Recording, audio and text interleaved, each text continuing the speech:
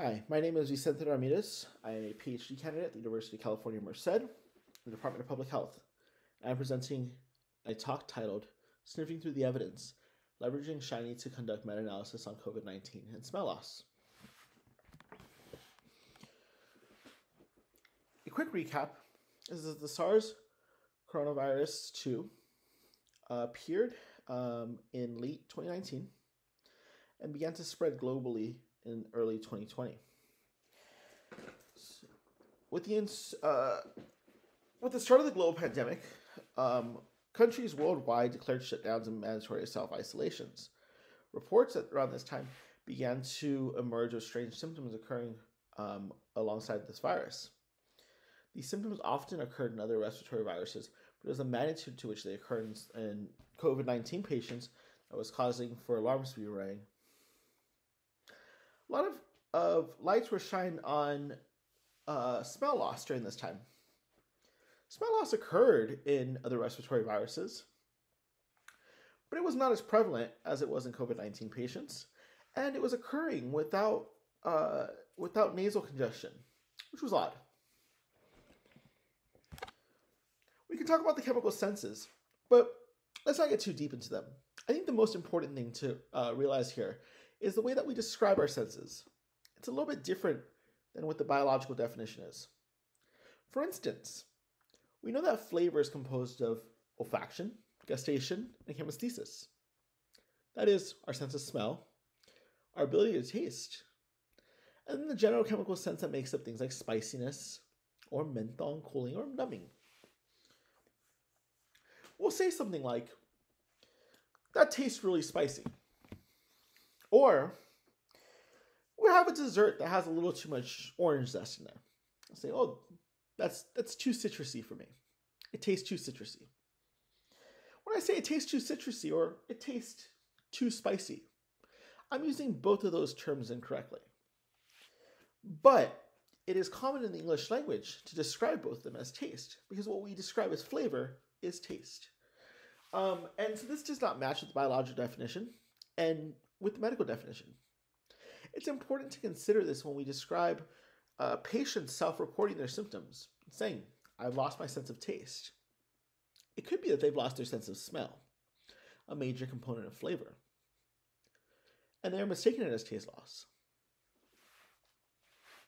What we do know is that COVID-19 affects all three of these senses.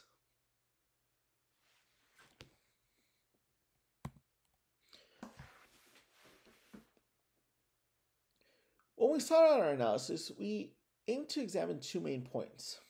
What is the burden of COVID-19 on the senses, specifically on smell? And is there a difference in how researchers are measuring sensory loss? We collected papers from research databases using a search strategy consisting of keywords like anosmia, smell loss, SARS-CoV-2, and COVID-19. We set out specific criteria used to eliminate papers into our analysis. This was there data available? Was a PCR test used to diagnose COVID-19? And how did they recruit participants? Two of our co-authors then qualitatively rated each study based on criteria which may measure the level of bias for each study. This risk of bias assessment was done to make sure that studies were representative of the populations we wish to measure, and that there wasn't any inherent bias in the methodology. We found that 6 out of 34 studies used direct measures, or objective measures, to measure smell loss. These objective measures can include things like smelling a series of chemicals and identifying them. They're commonplace in diagnosing olfactory disorders and are used in the clinical setting and the research setting. 28 out of 34 studies use more subjective measures. This includes self-report, questionnaires, phone interviews, and surveys. Our random effects meta-analysis gave a pooled estimate of 77%. That is, 3 in 4 patients with COVID-19 will lose their sense of smell. This is for the direct measure. For the more subjective measure, we have 44%. This is a huge discrepancy between the two. But what is clear is that COVID-19 is causing smell loss at magnitudes that are several times higher than seen with other respiratory viruses. We can take the direct measure at face value. It's used to diagnose olfactory disorders in other settings. If we assume that 77% of people are losing their sense of smell when infected with COVID-19, then we can also assume that only 2/3 of them are suffering from COVID-19 recognize their symptoms. That is where this 44% comes into play.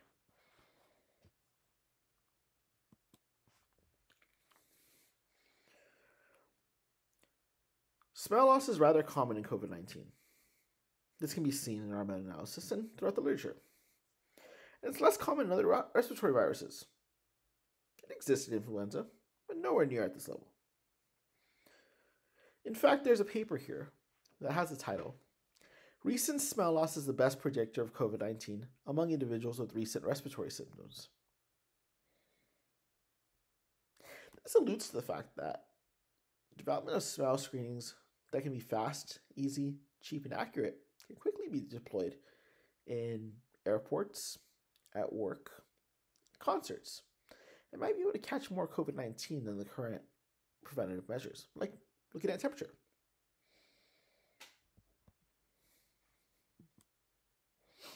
It's also worth noting that the level of symptoms has changed between variants. Here we see a report made in December 2021 comparing the Delta and the Omicron variant. We see that there's a significant difference between reportings of loss of taste and loss of smell, with the Omicron variant reporting much lower levels.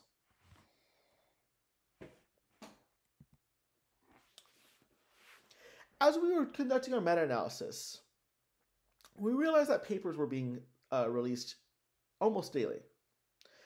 The literature was moving fast, and so we needed to move with it.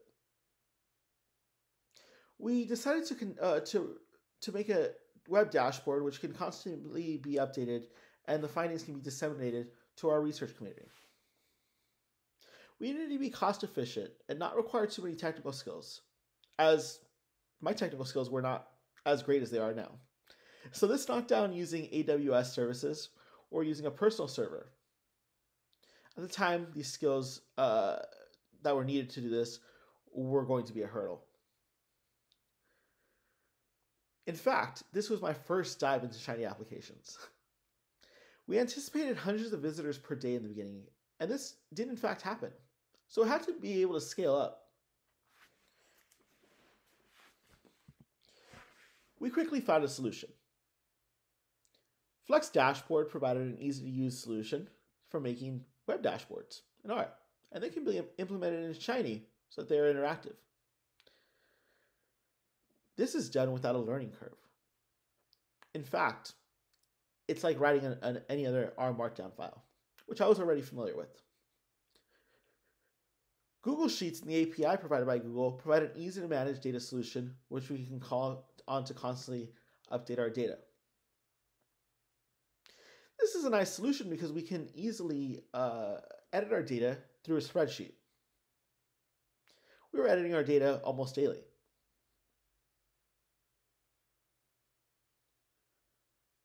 ShinyApps.io also provided an easy-to-use solution to host the application. It was both cost-efficient and required almost no technical skills to get it running. We were also super grateful to RStudio as they provided us with over a year of hosting for free because we were hosting a coronavirus-based web application. This was really helpful considering that I'm a graduate student. Before we jump into the Google Sheet and the COVID-19 dashboard, I want to give acknowledgement to our co-authors. Danielle Reed is the PI of the study and the Associate Director of the Monochemical Census Center. Mackenzie Hannum is a postdoc in Danielle Reed's lab and is a co-first author on this paper.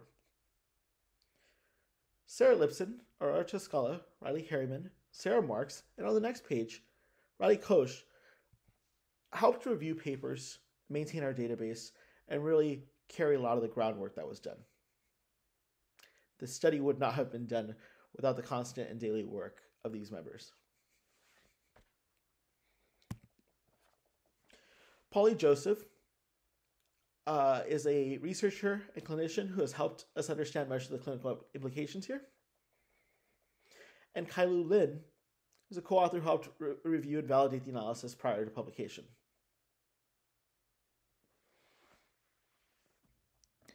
We collected relevant information on the number of cases, the number of subjects, the subgroup, whether or not the study was using objective measures or subjective measures, and then we took down notes on each study.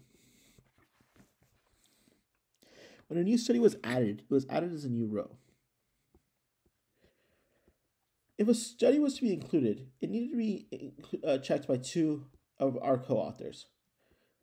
Here we see checked final denotes this. If a study was excluded, it needed to be checked by 2 of our co-authors as well. That is, here we see a study was excluded because the methods recruited patients with previous olfactory disorders.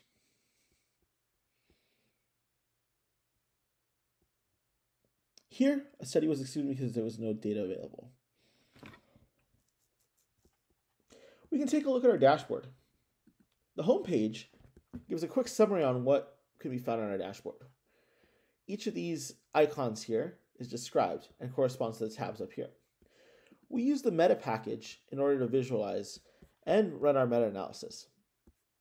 We can see that there's a difference between our 34 study analysis and this current analysis. That is that the random effects estimate for objective measures has decreased down to 67%, and for subjective, it's decreased down to 40%.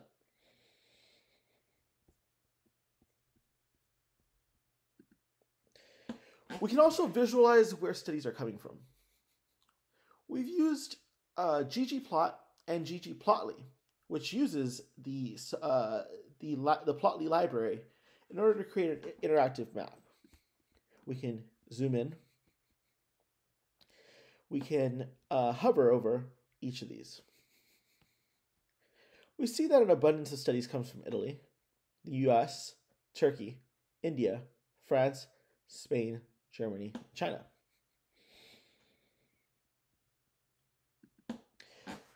We also used HTML widgets in order to include interactive tables. Here we have a table of each of our included studies, which we can sort by the number of subjects included, or whether or not the study was objective or subjective. Here we have a list of our objective studies. We include a DOI so that users of our dashboard can quickly access these studies. Excluded studies are also important. Because they were excluded is just because they didn't have data or because there was not a COVID test. They are still important for different topics at hand. So we opted to include them. We allow readers to understand why each study was excluded and the DOI, so the viewers can access them.